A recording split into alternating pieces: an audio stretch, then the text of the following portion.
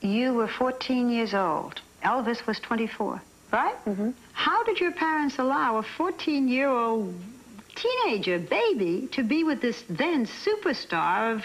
It was not easy on my parents. You know, first of all, it was just an innocent meeting. And of course, you know, I was excited and I was reluctant because I didn't think they'd ever let me go. But it was just a one-time opportunity. That's all they thought it would be. I never expected him to ask me back. They never expected him to ask me back. But Elvis did ask you back, and you saw him again and again. And you would get home very late at night and be exhausted the next day when you had to go to school. And your parents let you go again and again. It's you know, when you're in love, it's hard to fight. And I was rebellious somewhat, meaning I didn't want to go to school, or I said I wouldn't go to school. Please let me, you know, he'd be out of my life after 6 months, and, you know, don't ruin my life because I really cared. And he came to the house and he was charming. He was wonderful, and my family had a lot of faith in him. What was Elvis Presley like then? He was insecure. He was, you could talk to him as a person. You knew who he was. You knew his fears. He had, he was so vulnerable. He was gentle. He was fun. He was just, he was a person you could really deal with. Were you mad about him? I was, but our relationship was, it's very different. It was a very protective relationship from the very beginning. I don't know what it was about him, but he kind of took me under his arm and nourished me in many ways. You write in your book, you're 14. Elvis would take me into his bedroom, and then we would kiss long, deep, passionate kisses, and his caresses would leave me weak with desire. Yes, it's true. Yet he never tried to go further than kissing you. No. No, he didn't. There was an agreement, I guess, he made with himself that the woman that he decided to take for his wife, he was going to keep her that way until he married her. Keep her a virgin no matter what. Right. Even then, in Germany, when you had trouble getting up for classes, Elvis gave you Dexedrine. First time you'd seen pills. I didn't know what was going on as far as, you know, pills or what they were, sleeping pills. I mean, he gave them to me to be helpful, to say, look, if it's really getting really bad and you're not doing well, you know, take a couple of these. But he was very cautious about them, and he said, don't, you know, don't take them a lot, and just take them if you really need them. What do you think attracted a 24-year-old star to a 14-year-old inexperienced? Or am I telling you just as I say that? Is that what attracted him to you? The inexperience, yes. I think Elvis had been around Hollywood already. He had already seen Hollywood, quote-unquote, starlets. So I think in his own mind, he thought, well, I'll just be with someone and teach her as it comes.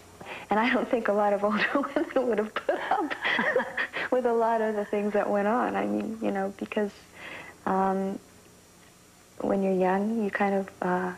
I listened to him and did what he said. What woman around his age, let's say 24 or 25, would want to go out with a lot of guys when they went out? He was almost always with an entourage. Oh, yes, absolutely.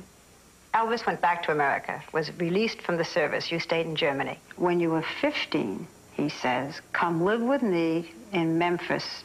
And your parents said, okay. In my parents' defense, they were going through it. They were having a hard time with this, but I was in love. And they were caught between, well, if we don't let her go, you know, she'll sneak off and do it, or she'll catch a plane and go. My mother would cry and go, I don't know what to do. You know, and I feel badly because they did go through a lot. Looking back, do you think your parents should have let you go to Memphis?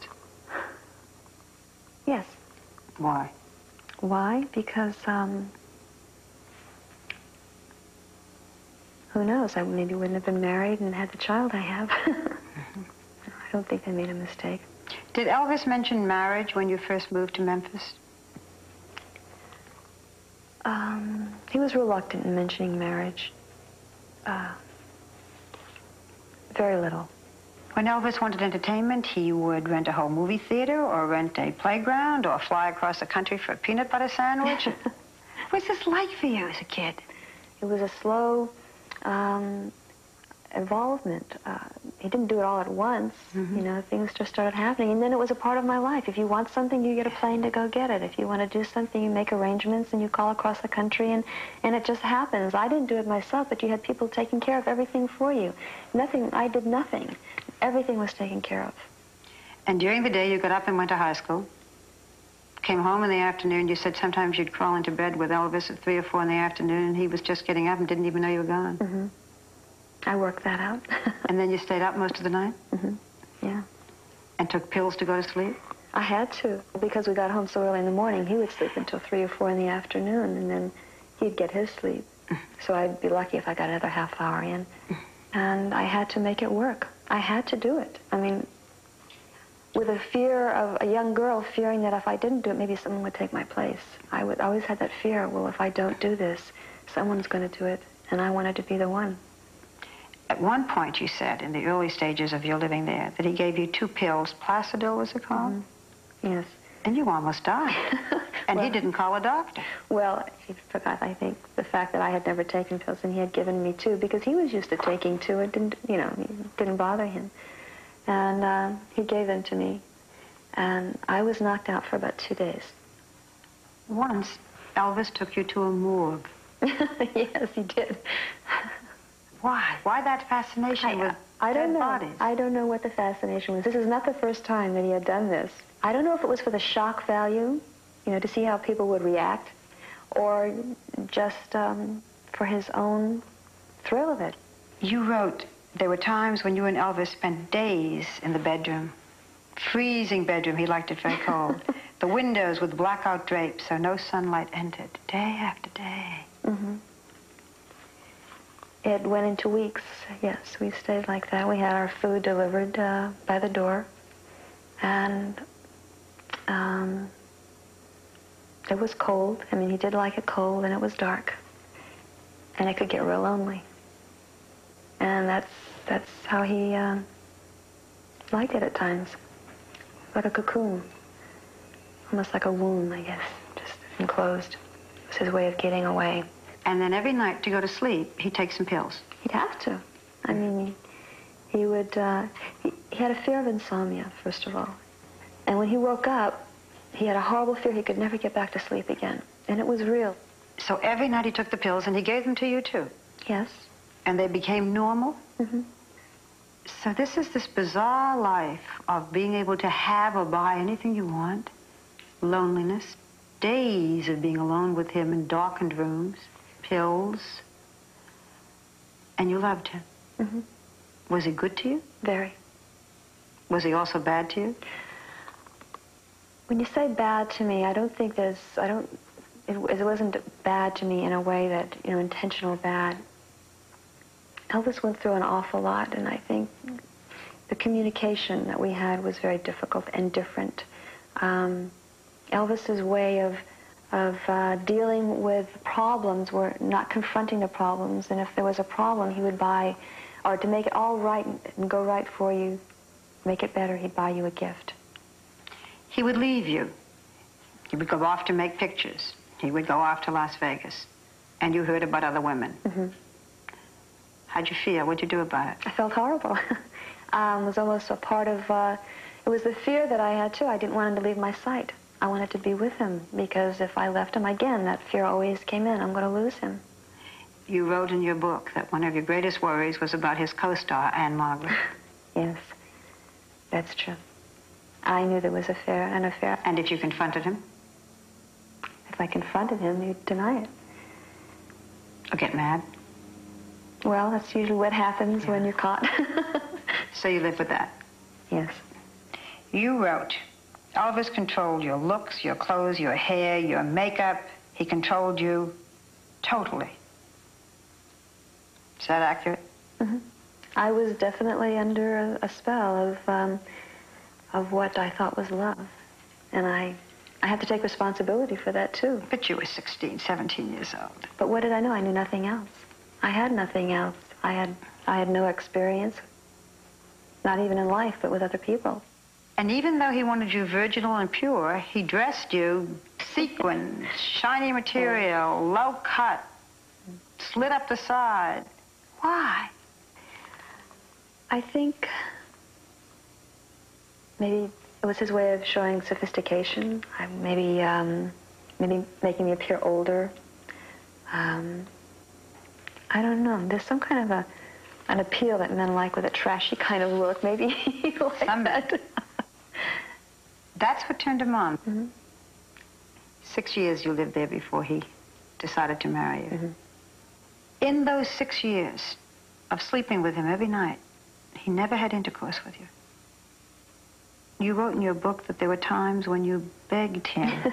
I even wrote it down. You said, "I'm a woman who needs to make love and to feel desired by her man. Please don't make me beg." 6 years of that? Priscilla, why? Well, again, you know, I can only go back to what his concept was as what he wanted in a woman. And somewhere he, along in his past, he said that he wanted a virgin. Yet, you also write that you and Elvis took dozens and dozens of Polaroid pictures acting out your fantasies. All different kinds of fantasies. You learned to turn him on sexually even though you never had intercourse. You did say, though, under no circumstances were his ideas or playfulness ever perverted. No. Do you feel the same way today now that you're older and you look back?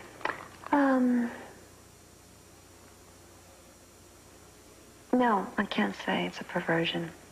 I really can't say that. I mean, nothing was harmful. Nothing was done in bad intent. Nothing was done, you know, that I don't think is unusual.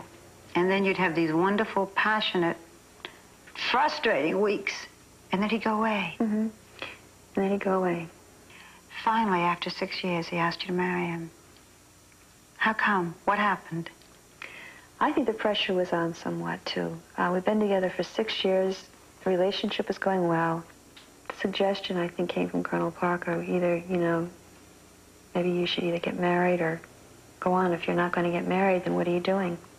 What did you think of Colonel Parker, who really ran all of his professional life? I didn't know Colonel Parker that well. Actually, he stayed out of our personal life. I saw him occasionally. Do you think he was good? Do you think Colonel Parker was good for Elvis's business? Well, I think the two of them made the ultimate in a business relationship. You do say, though, that Colonel Parker kept Elvis making the same mediocre films year after year and wouldn't let him expand and wouldn't let him grow or change. Yeah, but then again, I also said that Elvis could have changed that probably if he had had more of a confront with Colonel Parker and they sat down and had meetings and they discussed it. Then Elvis let Colonel, know what exactly he wanted to do and demanded it. Elvis Presley and Barbra Streisand crossed paths. Right. Barbra Streisand asked him to be her co-star in A Star Is Born. Right. He turned it down. Yes, he did. Would it have changed his life, do you think, if he had, and the film had Personally, been a big yes, success? I think it would have. I think it would have been a boost to his career, something he needed. You said that you realized that your relationship with Elvis depended very much on how his career was going. That's true. He would just have low points, and when he had low points, there was nothing that could get him out of it. And I feel that's another reason why Elvis felt the help that he had, with some of the pills would get him out of that. I mean, he went through a lot. He went through an awful lot. A lot was expected of him. A lot of demands were put on him. He didn't know how to deal with it any other way. He really didn't. And he wasn't doing it, he really thought he had it under control. How did you get yourself to stop taking all the pills? Because I didn't like the feeling of not being in control. It scared me. Because I was doing things that I wouldn't normally do. Things became exaggerated. Things were much bigger. Problems became much more of a problem. I just didn't like what was happening to me. Plus, the two of us taking it, we were like, two different people with each other. And it was one of us had to be in control. And you knew that even then? I knew that then, yes. What about his temper? We hear a lot about that temper. Yes, he did have a temper. He did. It was unpredictable. It's funny now when you think about it, because his temper was always, I think, bursts of either it's frustration, but I think because he had the power and the money to destroy. He could just replace it like that. I mean, if Elvis didn't like a performer on television, he would go bang, bang, and shoot the television set. Then it would be all gone. Yes. He'd just blow them off the air. That's simple. And the television would be placed like that. Before you turned around, there'd be a new set. But he carried guns all the time. Yes, he did. He had a love of guns, and he had a collection of guns, and I guess it's another way of feeling that power. Sometimes when he was irrational, he did hurt you. He once gave you a black eye. He once threw a chair at you. You didn't like something he sang. No. And he threw a chair at you. And it had records on it, and the records went all over the place. Priscilla, will you tell me what was so wonderful about him? The real him, the real Elvis, was generous, wonderful, sensitive, considerate. Finally comes that happy day when you get married in 1967. And then 9 months later, your baby was born. Yes. You think the baby was conceived in your wedding? I would say so. And here you have this beautiful baby. And now you find, as you write, now you find that your husband doesn't want to go to bed with you. Yes. Elvis had a hard time dealing with mother and the little girl that I was to him. And I didn't know it then, but that's how I found out and realized in later years. But he was a father to me. He was my mentor. To show any kind of vulnerability or insecurity to me was not macho, was not something that he felt I should see. So our communication was horrible. It was terrible. I mean, today, I would probably be able to communicate with him much more. I would, know how to deal with it. I didn't know how to deal with it then. Yeah. Priscilla, in your book, there is a quotation from your own diary in which you wrote, I quote, "I wore a black negligee, laid as close to Elvis as I could. I kissed his hand, then each finger, then his neck, then his face. But I waited too long. His sleeping pills had taken effect. Another lonely night." That's how it ends. How could you stand that?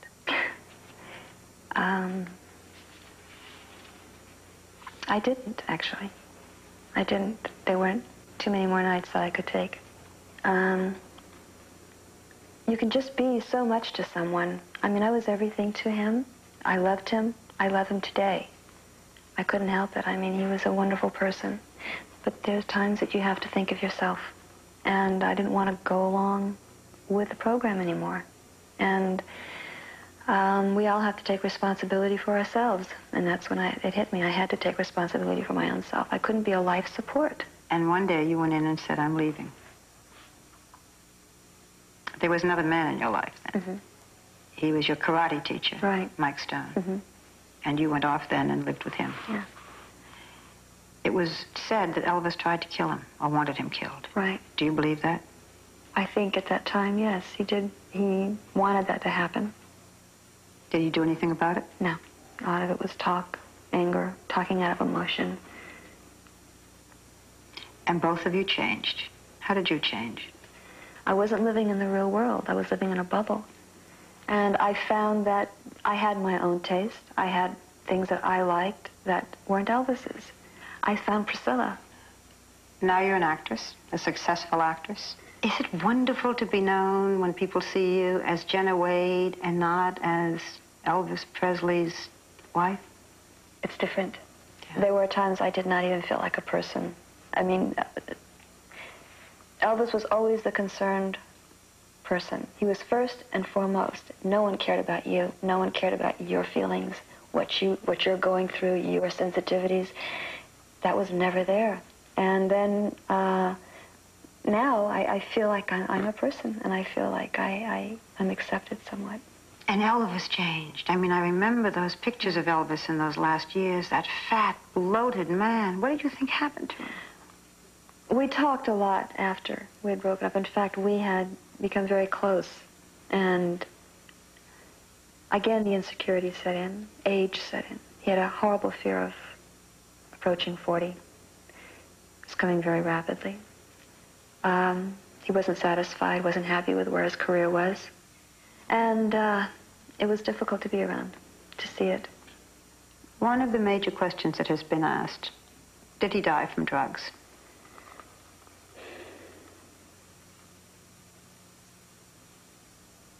It probably took its toll. I think that matched with his weight, stress. The last few years, he didn't take care of himself. And despite what has been said, people did try to get him to take care of himself and to go into the hospital, but he honestly thought he had it under control. He did not think, he was that bad. The fact that even with all of the things about him that are very disturbing when you read about it today, and as I talk to you, we brought out a lot of information that's painful, and yet you still do love him. You still do think well of him. I do. I never not loved him. For me to leave was the biggest decision in my life. Nobody's perfect. He was a human being. That's the aspect I'm trying to show. That's all. That was the intent of the whole book, is to show a love story, a man, a human, not the performer, not the image, not the idol. Do you still love him? Absolutely. How would you want Elvis to be remembered? I think the early years, I look at that and I think that's Elvis. He was having fun. You can see it in his films. He was a very humble man, a great sense of humor. And his biggest joy was being on stage. So one of us had to be in control. And you knew that even then? I knew that then, yes. What about his temper? We hear a lot about that temper. Yes, he did have a temper. He did. It was unpredictable. It's funny now when you think about it, because his temper was always, I think, bursts of either it's frustration, but I think because he had the power and the money to destroy, he could just replace it like that. I mean, if Elvis didn't like a performer on television, he would go bang, bang, and shoot the television set. Then it would be all gone. Yes. He'd just blow them off the air. That's simple. And then television would be replaced like that. Before you turned around, there'd be a new set. But he carried guns all the time. Yes, he did. He had a love of guns, and he had a collection of guns, and I guess it's another way of feeling that power. Sometimes when he was irrational, he did hurt you. He once gave you a black eye. He once threw a chair at you. You didn't like something he sang. No. And he threw a chair at you. And it had records on it, and the records went all over the place. Priscilla, will you tell me what was so wonderful about him? The real him, the real Elvis, was generous, wonderful, sensitive, considerate. Finally comes that happy day when you get married in 1967. And then 9 months later, your baby was born. Yes. You think the baby was conceived in your wedding? I would say so. And here you have this beautiful baby. And now you find, as you write, now you find that your husband doesn't want to go to bed with you. Yes. Elvis had a hard time dealing with mother and the little girl that I was to him. And I didn't know it then, but that's how I found out and realized in later years. But he was a father to me. He was my mentor. To show any kind of vulnerability or insecurity to me was not macho. Was not something that he felt I should see. So our communication was horrible. It was terrible. I mean, today, I would probably be able to communicate with him much more. I would, know how to deal with it. I didn't know how to deal with it then. Yeah. Priscilla, in your book, there's a quotation from your own diary in which you wrote, I quote, "I wore a black negligee, laid as close to Elvis as I could. I kissed his hand, then each finger, then his neck, then his face. But I waited too long. His sleeping pills had taken effect. Another lonely night." That's how it ends. How could you stand that?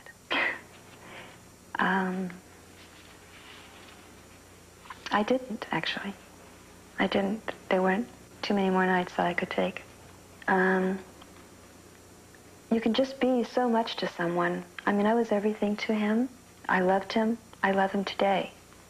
I couldn't help it. He was a wonderful person. But there's times that you have to think of yourself. and I didn't want to go along with the program anymore. And we all have to take responsibility for ourselves, and that's when it hit me. I had to take responsibility for my own self. I couldn't be a life support. And one day you went in and said, I'm leaving. There was another man in your life then. Mm-hmm. He was your karate teacher, right? Mike Stone. Mm-hmm. And you went off then and lived with him. Yeah. Well, then it was dark, and it could get real lonely. And that's how he liked it at times, like a cocoon, almost like a womb, I guess, just enclosed. It was his way of getting away. And then every night to go to sleep, he'd take some pills. He'd have to.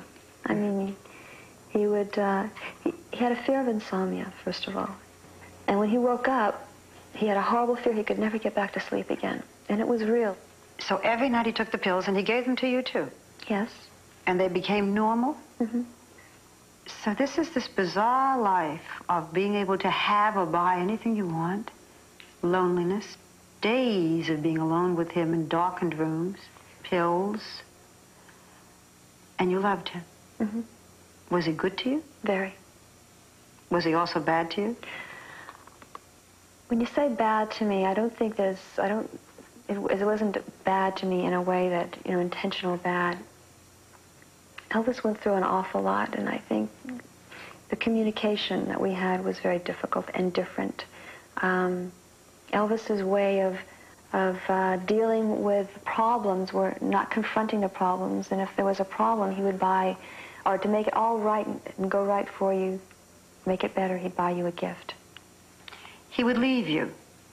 He would go off to make pictures. He would go off to Las Vegas. And you heard about other women. Mm-hmm.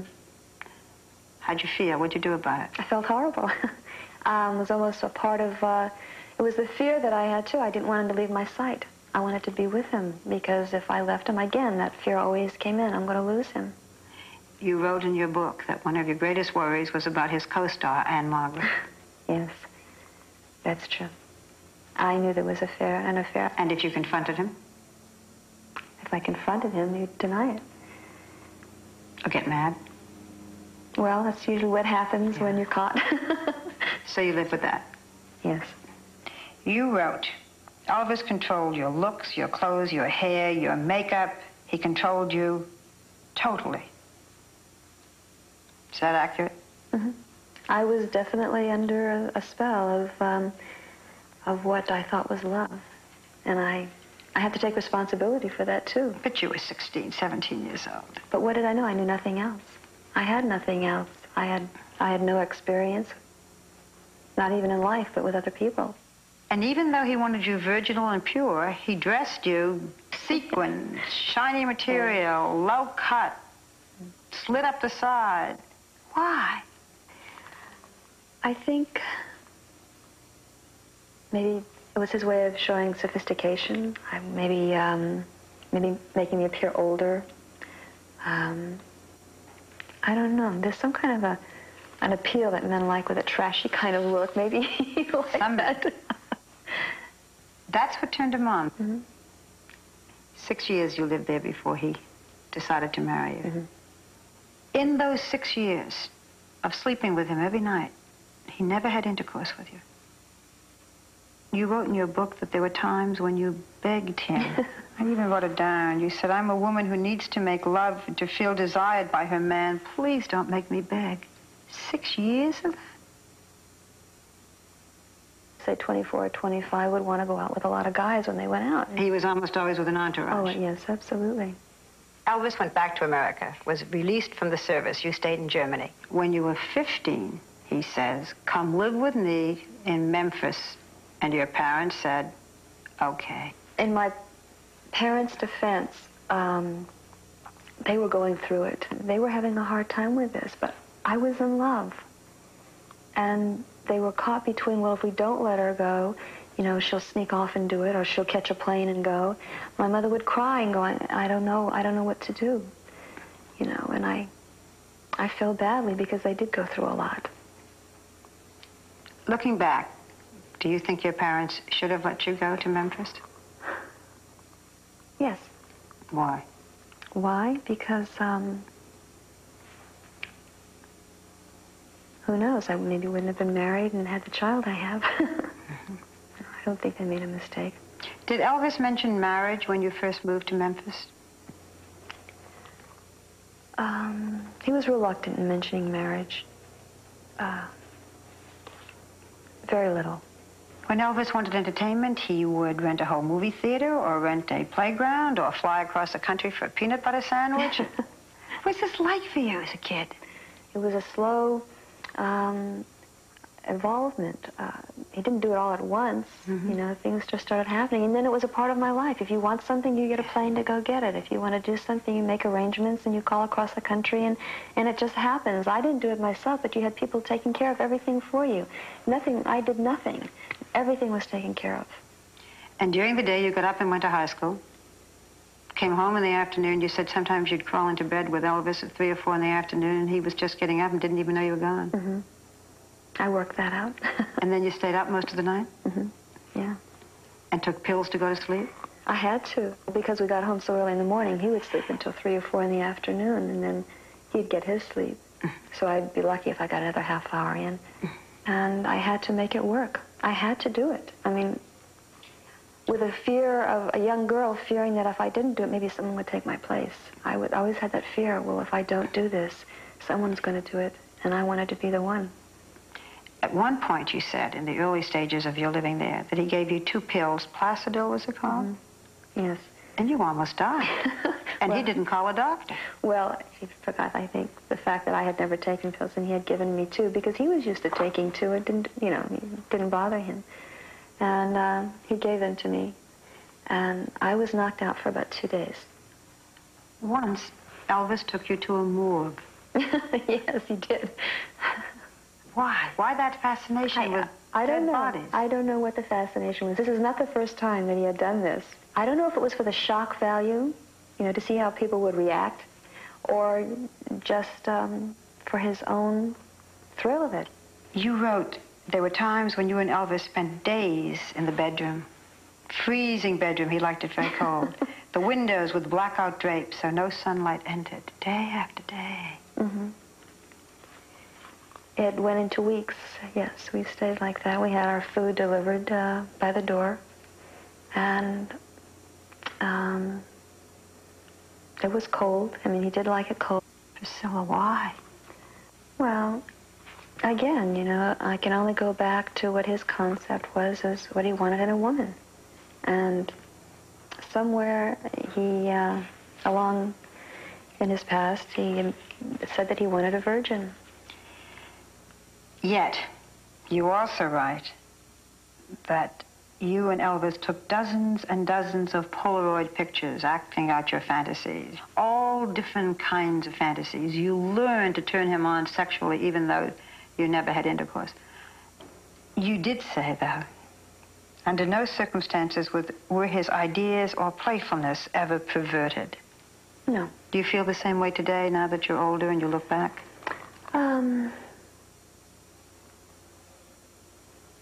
No, I can't say it's a perversion. I really can't say that. I mean, nothing was harmful. Nothing was done in bad intent. Nothing was done, you know, that I don't think is unusual. And then you'd have these wonderful, passionate, frustrating weeks, and then he'd go away. Mm-hmm. And then he'd go away. Finally, after 6 years, he asked you to marry him. How come? What happened? I think the pressure was on somewhat, too. We've been together for 6 years. The relationship was going well. The suggestion, I think, came from Colonel Parker. Either, you know, maybe you should either get married or go on. If you're not going to get married, then what are you doing? What did you think of Colonel Parker, who really ran all of his professional life? I didn't know Colonel Parker that well. Actually, he stayed out of our personal life. I saw him occasionally. Do you think he was good? Do you think Colonel Parker was good for Elvis's business? Well, I think the two of them made the ultimate in a business relationship. You do say, though, that Colonel Parker kept Elvis making the same mediocre films year after year and wouldn't let him expand and wouldn't let him grow or change. Yeah, but then again, I also said that Elvis could have changed that probably if he had had more of a confront with Colonel Parker and they sat down and had meetings and they discussed it. And Elvis let Colonel, you know what exactly he wanted to do and demanded it. Mm-hmm. Elvis Presley and Barbra Streisand crossed paths. Right. Barbra Streisand asked him to be her co-star in A Star Is Born. Right. He turned it down. Yes, he did. Would it have changed his life, do you think, if he had, and the film had Personally, been a big yes, success? I think it would have. I think it would have been a boost to his career, something he needed. You said that you realized that your relationship with Elvis depended very much on how his career was going. That's true. He would just have low points, and when he had low points, there was nothing that could get him out of it. And I feel that's another reason why Elvis felt the help that he had, you know, with some of the pills would get him out of that. I mean, he went through a lot. He went through an awful lot. He was, a lot was expected of him. A lot of demands were put on him. He didn't know how to deal with it any other way. He really didn't. And he wasn't doing it, he really thought he had it under control. How did you get yourself to stop taking all the pills? Because I didn't like the feeling of not being in control. Mm-hmm. It scared me. Mm-hmm. Because I was doing things that I wouldn't normally do. Mm-hmm. Things became exaggerated. Things were much bigger. Problems became much more of a problem. I just didn't like what was happening to me. Plus, the two of us taking it, we were like, you know, two different people with each other. And it was...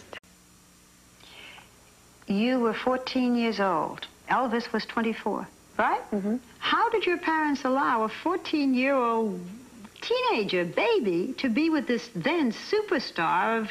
It was not easy on my parents. You know, first of all, it was just an innocent meeting. And of course, you know, I was excited and I was reluctant because I didn't think they'd ever let me go. But it was just a one-time opportunity. That's all they thought it would be. I never expected him to ask me back. They never expected him to ask me back. But Elvis did ask you back, and you saw him again and again. And you would get home very late at night and be exhausted the next day when you had to go to school. Mm-hmm. And your parents let you go again and again. It's, you know, when you're in love, it's hard to fight. And I was rebellious somewhat, meaning I didn't want to go to school, or I said I wouldn't go to school. Please let me, you know, he'd be out of my life after 6 months, and, you know, don't ruin my life, because I really cared. And he came to the house, and he was charming. He was wonderful, and my family had a lot of faith in him. What was Elvis Presley like then? He was insecure. He was, you could talk to him as a person.